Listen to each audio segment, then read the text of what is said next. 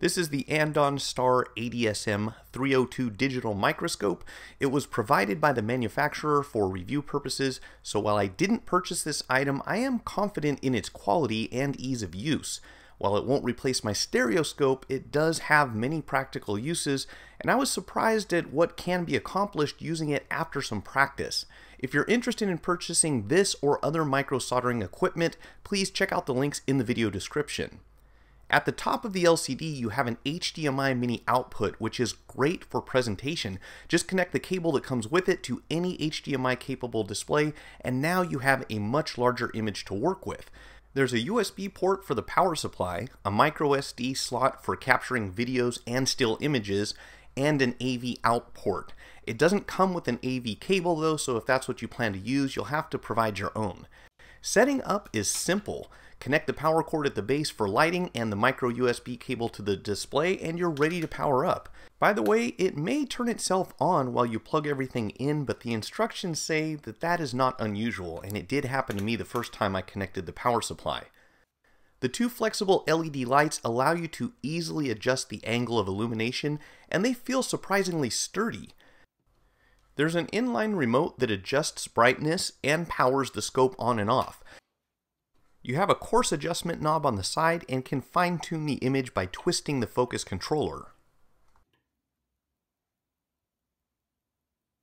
The lights can be disassembled and replaced if necessary, just by twisting off a cap at the end.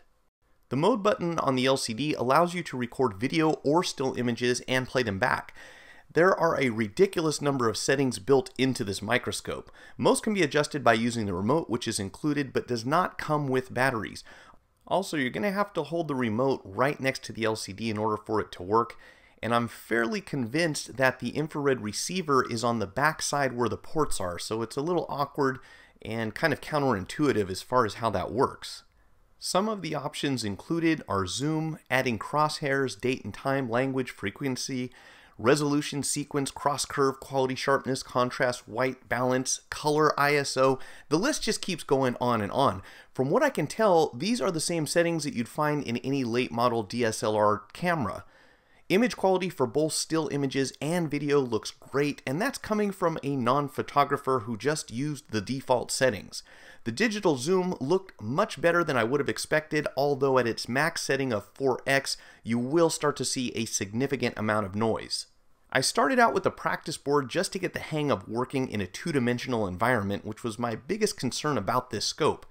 That part wasn't nearly as difficult as I thought it would be, but getting used to putting your hands in one position and move them the right way while your eyes are looking somewhere else, well, that took a little more getting used to. What makes that matter even more complicated is that if you choose to use the HDMI output, the LCD is automatically disabled, so you basically get to choose between one display and another. I figured at the least we should be able to work on larger projects like micro USB ports, so I pulled out an old beat up phone with a pretty nasty looking port out of my spare parts box, and I was in fact able to replace it without much trouble.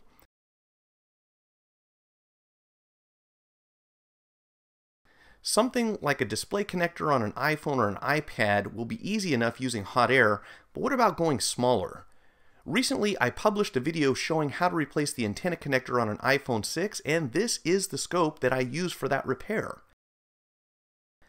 Last on the list was a small component, and I can say that something like an 0201 is doable, and even a smaller adjacent component that I bumped on accident found its way home with some help. And that was without using flux, which I don't recommend, but there was little to lose on this dead logic board. All in all, I think this is a pretty decent scope, especially if you want to be able to show people what you're looking at without spending a lot of money to do it. When it comes to the actual repairs, it's going to vary from one person to the next, but once again, I don't plan on replacing my stereoscope with this. However, for something that's small and portable with a very tiny footprint on your workbench, you might be surprised at what you can get done with this. If you found the video helpful, be sure to hit the like button, subscribe, and check out our weekly Tech Talk live stream. Have a great one, and thanks for watching.